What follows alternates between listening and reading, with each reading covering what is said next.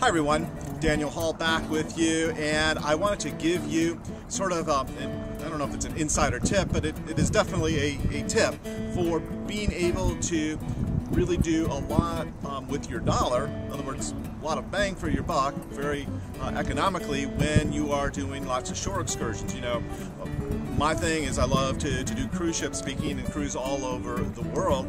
But even if you're not a cruise ship speaker, this technique works.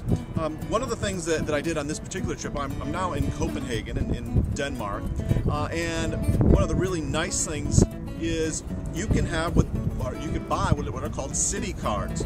This is one for Copenhagen, and the really nice thing about it is it gives you free admission to many museums. It got us into Tivoli Gardens. It got us in to Rosenborg Castle, where we got to see the crown jewels of Denmark.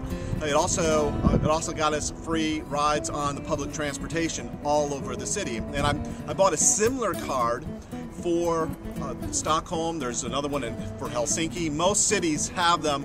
The deals are different, of course.